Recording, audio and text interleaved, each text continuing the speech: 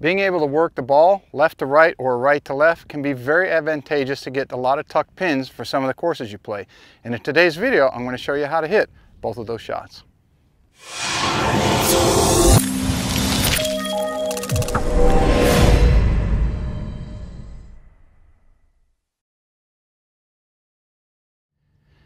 The ability to hit draws and fades, as I mentioned in the intro, can allow you to have a lot more creativity in your game and get to those tucked pins that greenskeepers or tournament directors like to stick hidden away that make it very, very hard to hit the ball close and obviously make birdie or better.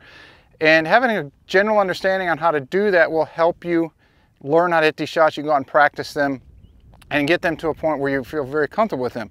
Now, overall, the ability to hit or shape a shot right to left or left to right will be the face, where the face is pointed in relationship to the direction that the club is moving. So this is very well known, but for some of you who might be new, if the face is closed, meaning for a right-handed golfer, the face is pointed left of the direction that the club is moving in its path, then the axis of the spin of the ball will spin from right to left. If the face is open in relationship, in other words, for a right-handed golfer, if the face is turned more to the right and the path is moving more from right to left, it's going to put left to right spin on. So the axis of the ball will be tilted and it'll move the ball left to right.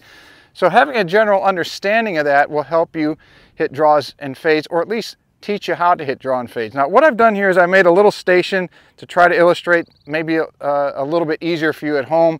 And when you go out, I would highly recommend that you use these sticks and these alignments at least to give you a mental picture of where you're supposed to line up and where you're supposed to aim your face.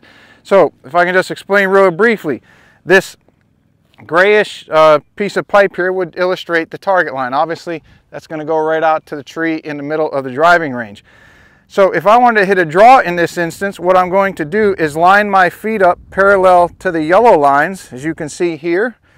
And then my club face is going to be lined up to the orange line. So obviously I'm going to swing down the yellow lines, and because the face is aimed to the left of that for a right-handed golfer, the face is, i.e., closed in relationship to the direction that the club is moving in. So I should get a draw, and hopefully it'll look something like this.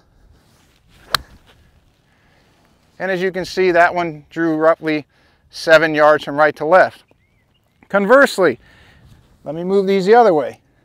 If I wanted to hit a fade, what I would do is move these the other direction as such. Get those a little closer to where they should be.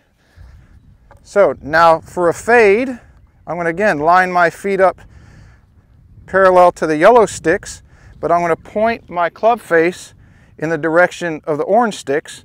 So the club face is going to be open or to the right in relation to my stance and or the direction I'm going to swing the club. And let me give this a shot, and it should look something like this.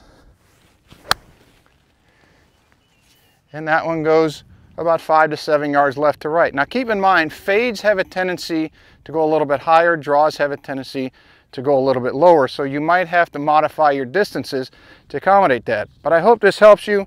I hope it helps understand draws and fades better. I hope it gives you an illustration of what you can do with some sticks and some lines, so when you go out to the golf course or your practice range, you can practice this, learn how to hit these shots, get to those tuck pins, and have a lot of fun in the process.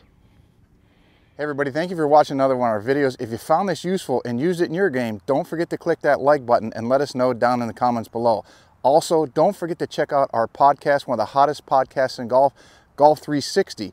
If you'd like to watch another one of our videos or subscribe to our channel, you can do so right over here.